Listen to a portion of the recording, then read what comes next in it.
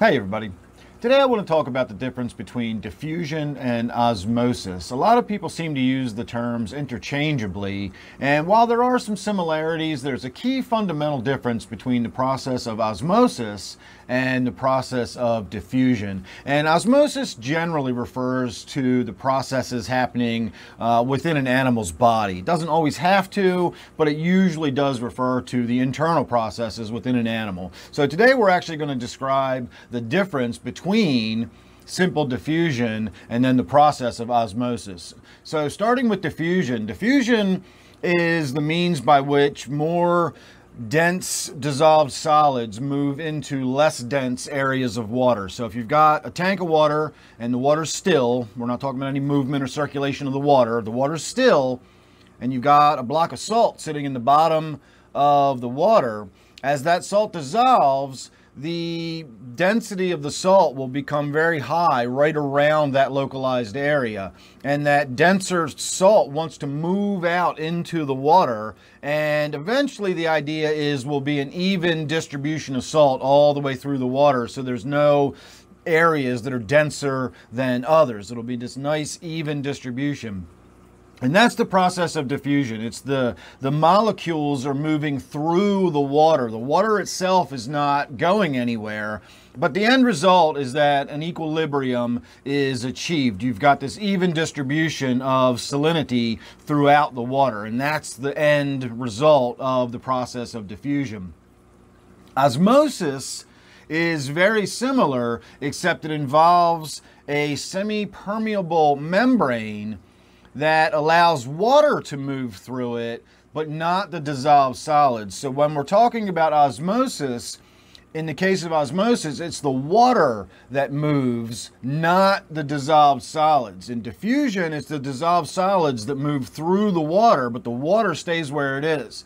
In diffusion, in osmosis, that can't happen because there's a barrier. There's some sort of membrane that prevents the salt from getting to where the less salty water is. So if you've got a membrane down the middle of that tank and you got salty water on one side and fresh water on the other, the process of diffusion would mean the salt wants to move through the whole tank and fill that tank with an even amount of salt.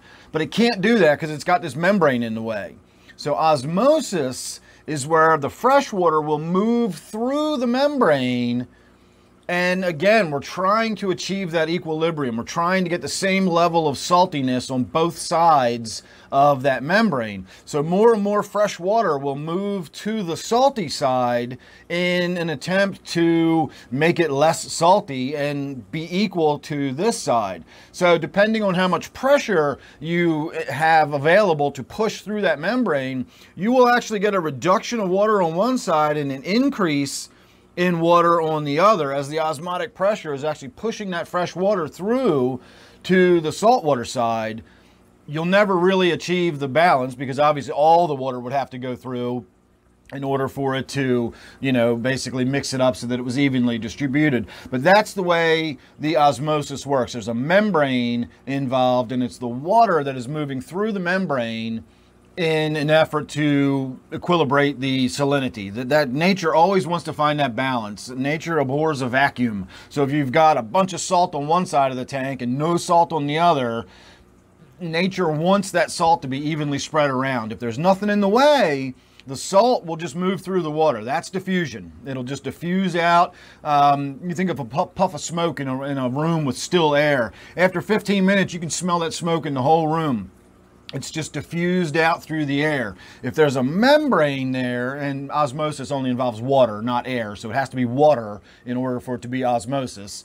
But if there's a membrane that's preventing the movement of that salt, then the water has to move through the membrane to balance out that salinity. And that's basically the fundamental difference between osmosis and diffusion. In diffusion, it's the dissolved solids that move through the water, trying to achieve that equilibrium. And then with osmosis, it's the water that moves through a semi-permeable membrane, again, in an attempt to achieve that equilibrium. So the same forces are at work. That same sort of nature trying to balance everything out is the same force that's causing them to do this. But it's that membrane that changes how it works. Either the dissolved solids move through the water, or the water has to move through the membrane, one or the other. So that's my thoughts on the difference between diffusion and osmosis. If I missed anything or whatever, if you had some different ideas, I'd like to hear your comments down below. Make sure you're subscribed. You don't want to miss anything I got coming up.